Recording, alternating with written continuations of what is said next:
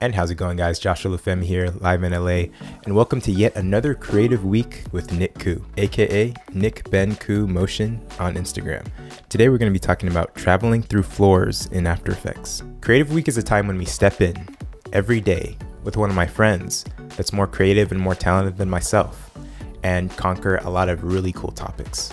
G'day guys, welcome back to the Ulafemi channel. My name is Nick, and thank you Josh again for that amazing introduction that you do so well with your funky little microphone that I always love listening to.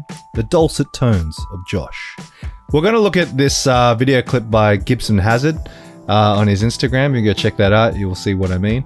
But this really cool funky effect here where he falls through the floor is kind of cool. And we're trying to replicate that today. But before we get started, I wanted to introduce to you this new product we just created called the Lyric Video Creator Kit. It has 20 customizable animated lyric templates that you can easily drag and drop into your Premiere timeline, with lots of options to customize your text, including colors, textures, and glows. Not only that, we're including 10 overlay video elements to really make your videos pop. Plus, we've added a Premiere starter project with 5 different videos to help jumpstart your lyric videos. So what are you waiting for? Grab your Lyric Video Creator Kit today and start making those sweet, sweet lyric videos. What we're going to do is we're going to get the 2 pieces of footage right now. This will work a lot better if you've got a stabilization system, obviously like a gimbal or that kind of thing. And I did this by hand, which is, it's not great, but you know, it is what it is. So I went out and just shot a whole bunch of footage like this. As you can see here, it's very handheld and very janky and shaky, but you get the basic idea. I just found a piece where, you know, it kind of just went straight down. It didn't have to be perfect, but it just had to look like it was going straight down and just sort of hold it there. So what we're going to do is we're going to drag this piece of footage into a new comp. So we're going to make this 1920 by 1080 and 25 or whatever footage you, if it's 2997 shooter, that'll 24. We're going to call this falling through the floor. And we're going to make it around 10 seconds, give us a little bit of birth, and we're going to go okay. Now we're going to drag our first piece of footage here. So just a little sliver here. Oh, that was the first one. Just a bit of sliver of footage here that I've already chosen. We're just going to drag that onto the timeline. Now this is 4K footage, so it doesn't quite fit my footage. So I'm just going to go transform and fit to comp, and that'll just automatically fit to the comp. Now, as you can see here, it's just going to go through and then fall through the floor. Now, because my footage is so kind of horrible, I'm actually going to stabilize it. So, and you may want to do that too, depending on how your footage is, but we're going to drag it out as long as where it about stops, which is around here. All right, and we'll just drag that back here like this. Now what we're going to do is we're going to pre-compose this. So we're going to go layer and then pre-compose. We're going to move all attributes in the new composition, and we're going to call this footage. We're going to call this floor 1. Go okay. Now we're going to double click in here.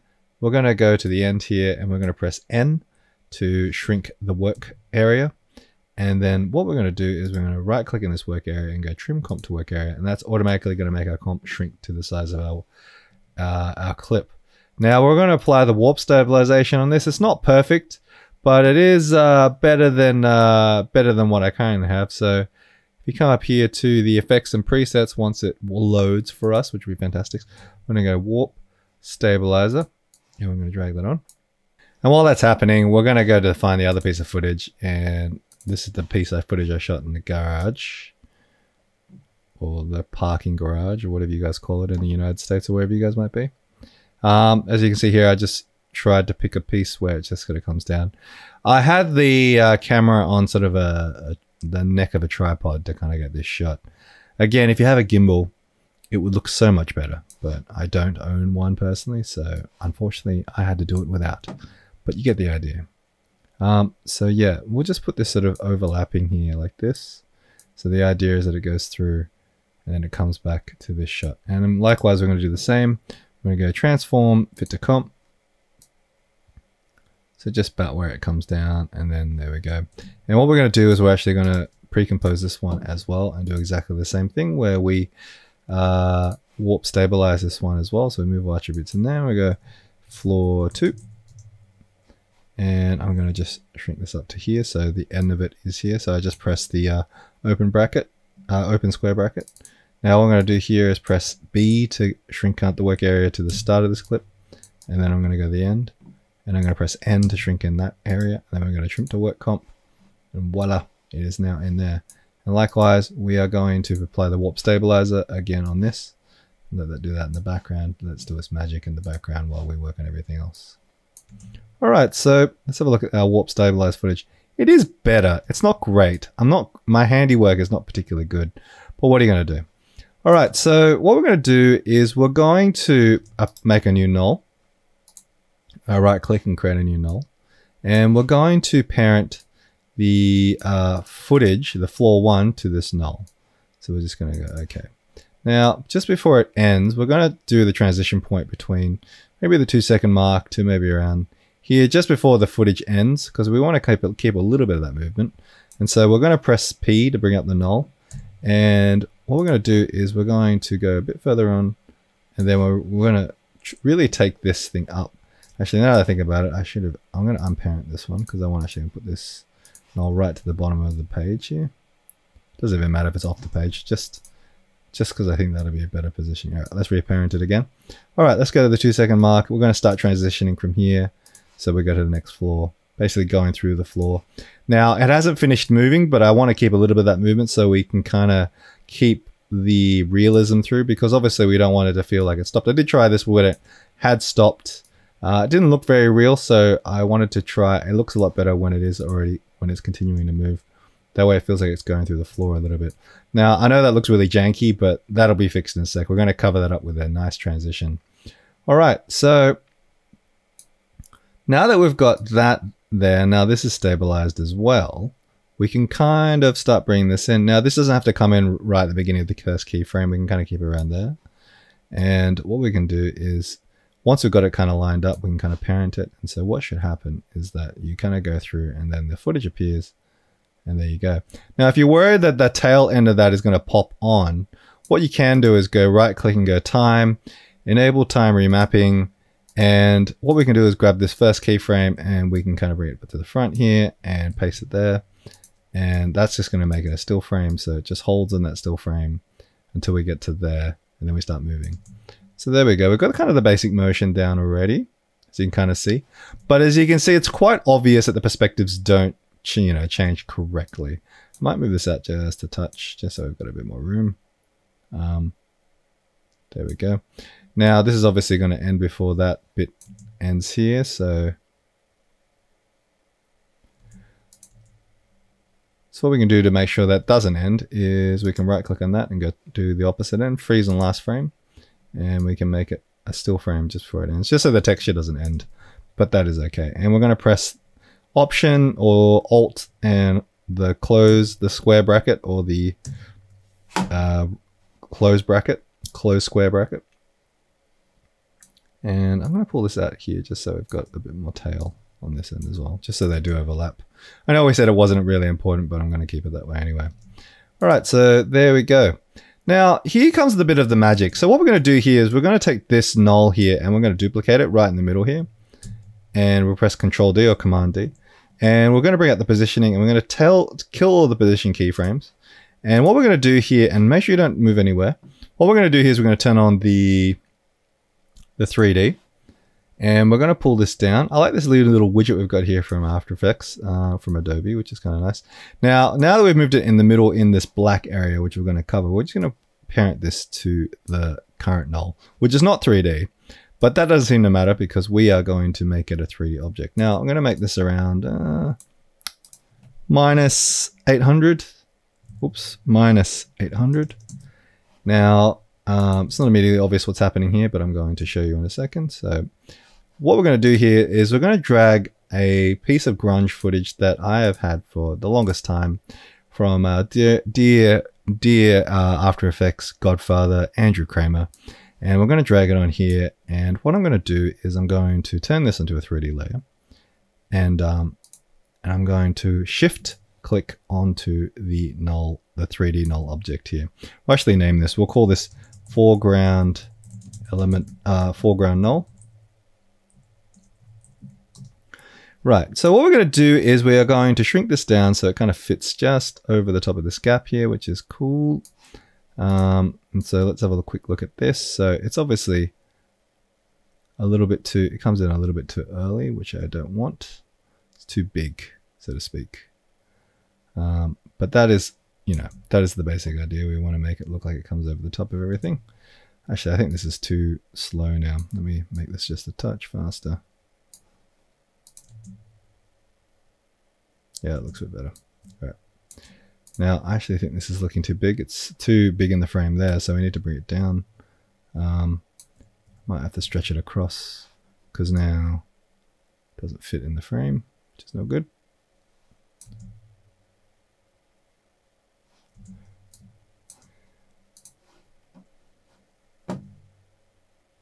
We just need to make this wider. Yeah, I think we're going to need to make this a little bit longer. So I'm going to just... So what I did was, I just want to make the gap between the top floor and the bottom floor just a little bit wider. So I went to the last frame of this. So I didn't need to go to the last frame, but I basically just made it so that, yeah, the last frame goes up a little bit higher. And so I've got a bit more room to play with. So it looks like it has to go through more floors or more concrete basically to get to where it needs to be. And we'll just readjust this back here like this. All right, yeah, it might be a bit better. Yeah, it looks like there's more concrete for it to get through. All right, so if that's the case, what we're going to do is we're going to move this down just so that it sits right in the middle there, and we're going to drag this up. That looks a bit better. All right, so I'm going to make this. I'm going to scale this up till, let's see, the first frame here, till you kind of see. You can kind of see where the bounding box is just before it gets there. We're going to just make it around there. It's pretty close. There we go. That actually does look pretty good. All right. So let's have a look at the motion now. Oh, right. There you go. You kind of see that looks all right, but the problem is that the concrete looks very sharp, and as you can see, everything in the foreground is not nearly that focused. So what we're going to do here is we're going to introduce a camera just for gags, and we're going to make it a 24mm camera or whatever. It doesn't really matter what it is, as long as it's got depth of field. Actually, I'm going to make this a slightly different camera. We'll make it a 50. Let's make it a 50mm, just because it's a bit nicer. All right. Actually, let's make a 24. 24 actually looked better. Yeah. Hang on a sec. Yeah, camera. 24. Let's make it a 24mm camera. Yep. Make it a bit wider in the frame. All right, so that's obviously readjusted itself. So what we're going to do is we're just going to scale this up again, just so that it does fit in the frame. There you go. And that should work out really nicely. There you go. Nice. All right, so we're going to turn on the depth of field on this. So we're going to go depth of field on, and we're going to turn the aperture. We're going to make the focus distance so and the aperture. We got to turn the aperture up as well, so you can't actually. So it kind of blurs the stuff in the foreground. Not too much, but just enough. And here you go. It should sort of, yeah. So it looks more like we're going through the cross section of the floor to get there. And I think that looks a lot better. All right, let's have a look at this one more time. It's pretty good, guys. We're getting pretty close. All right, so far so good. Now we're just going to add a couple of extra elements like piping and things in the middle. So what we're going to do up here is go to the rectangle tool, and we're going to make a little bit of a pipe that goes in the middle there. Nothing too big. We're just going to center it up. So we're going to press Command Option Home, and then press Command Home. We'll center that up, and then we're going to turn the 3D layer on. Now what we're going to do is also parent that to the grunge layer. So, oh sorry, the foreground null. So we'll just do that, and we'll bring that just underneath the foreground element. Now, as you can see here, it sort of disappears, but that's fine. It's actually right there. So no worries, it hasn't gone nowhere. Gone anywhere, gone nowhere. Where did I go to school? All right, I'm going to shrink that down so the pipe doesn't look too big. Now I'm just going to bring this up so that it sits in front of all that other elements. So what happens now is that you can kind of see a little bit of parallax as well going through. So it looks like there's crossbars and stuff as well going through as we go through the piping and that kind of thing. And you can actually duplicate that, so we can actually bring this one up as well. So we can have one sort of near the top as well. Looks like the cross section of the floor comes up first. Does look a bit fast, doesn't it? Maybe we could just put a bit of an ease on that. I don't like the jankiness of that. So Yeah, that looks a bit better. And we can probably put one at the bottom to kind of cap everything off as well. So I just duplicated that again. And this way, I'm just trying to drag, just trying to find the X. No, what am I looking for? The Y, right? Where's the Y? Why? No, it's this. It is no. I'm clearly not doing this correctly. There we go. Let's just do it from here.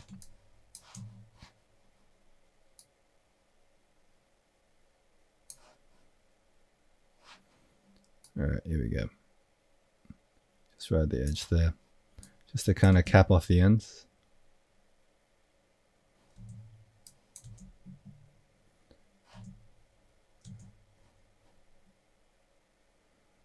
And just that concrete does look very bright. So I'm just going to bring down the property of that concrete, the brightness of the concrete. So we're going to add a curves adjustment to it.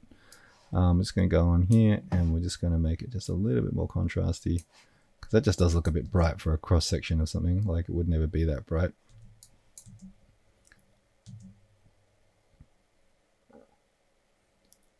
There you go. Not looking too bad. And now that's probably looking just a little bit too crisp in terms of the movement. So what we're going to do is we're going to turn the motion blur up on all those things and just make sure that that is just really selling it with the motion blur. And there you go. That is pretty much it. Well, I'm just going to put a little bit of grading on it just to kind of really sell that idea a little bit more. But for the most part, that is the trick. It's not a very difficult one. I hope that's made sense. We're going to put a little bit of a lumetri grade here just to finish things off. So lumetri color. I've already done this before, so I know the one that I like. But of course, you're welcome to choose the one that you do like. I like this little kind of, you know, this cinema kind of grungy kind of look. And obviously, you can finish it off with putting on your favorite grain. I got this one from Gorilla Grain. This is not a sponsor. I just like Gorilla Grain. I think they do a good job. Just want to, but you can get grain packs from anywhere, guys. Let's be honest. People making a lot of grain. Oh, did you see there was a mistake there? I saw it. Look at that. Look at that. Sloppy. I saw it. I saw it, guys.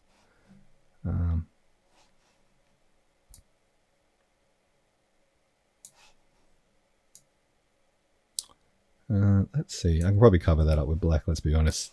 I'm just going to put a black solid behind everything so you can't see it. Oh, no, I should probably cover that up properly.